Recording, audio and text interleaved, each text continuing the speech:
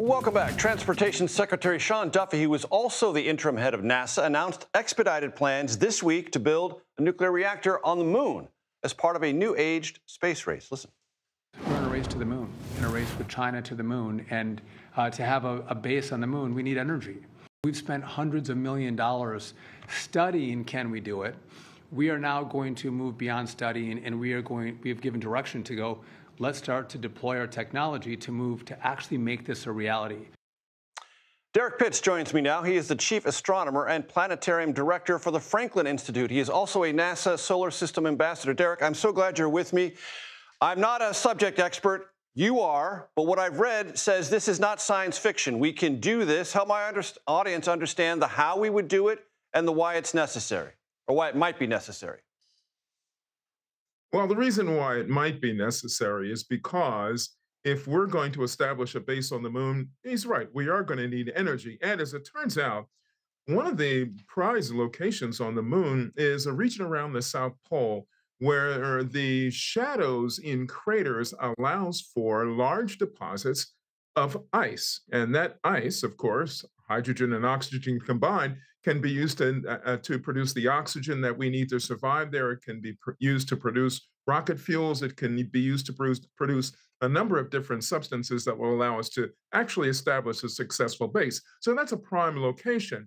But the actual idea of generating energy or having a strong energy source would be a nuclear energy source. Now, it's not going to be an easy thing to do, because we first have to build a nuclear reactor that's of a size that can be transported to the moon. And we also have to figure out how to get it there and how to operate it on the surface. There were studies at the federal level for a 40-kilowatt reactor. It is now being described as something aspirational, 100 kilowatt. How much bigger, how much harder would that be? Well, you know, if we're going to double the size of the output, we're certainly going to have to multiply up a number of things. Number one, we have to multiply up the supply source that's going to provide the power for the nuclear reactor. We have to also figure out what the cooling system is going to be for this. And we have to figure out all of the other infrastructure that goes around a plant. So the bigger we make it, the more complicated it's going to be. One of the other factors I mentioned just a moment ago, Major, is that we also have to figure out how we're going to get it there. Right now, we do not have a rocket that can lift the payload of that size out to the moon. So we have to get a rocket together that can do that. Then we have to design this nuclear power system in such a way that it can fit on the rocket, be transported. And then we have to design it also in such a way that it can be assembled by a team of astronauts on the moon. So we have to think of the idea of the 1/6 gravity of the moon as well, because that will also complicate both the assembly, the construction, and the operation there. The stories talk about a goal of the early 2030s. Listening to you just now, Derrick, that sounds really, really ambitious, almost comically so.